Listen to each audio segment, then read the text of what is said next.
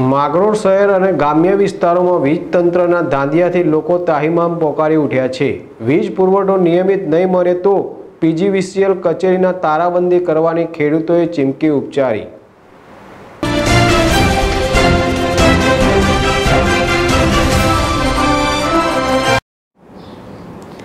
ત્યારે છેલ્લા 2 દિવસથી ઠપ વીજ પુરવઠો નિર્ભર તંત્ર અને બેદરકાર કર્મચારીઓથી ગુસ્સે ભરાયેલા ગોરજ સોપા સાપુર જૂના કોટડા ગામના ખેડૂતો આજે રાત્રિના 9 વાગે વીજ કચેરીએ દોડી આવી અધિકારી સમક્ષ રોષ ઠાલવ્યો હતો।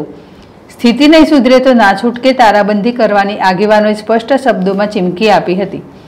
તાલુકાનો ગોરજ ફીડર છેલ્લા 2 દિવસથી બંધ છે।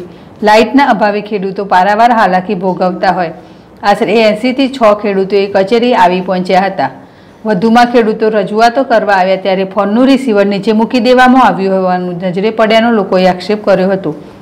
સરકારના નિયમ મુજબ જ્યોતિગ્રામમાં 24 કલાક વીજ પુરવઠો આપવાનો હોય આની જગ્યાએ માંગરોળ તાલુકાના ગામોમાં જ્યારે વીજ ફોલ્ટ ત્યારે પછી 10 થી 12 કલાક સુધી રિપેરિંગ કરવામાં આવતો નથી।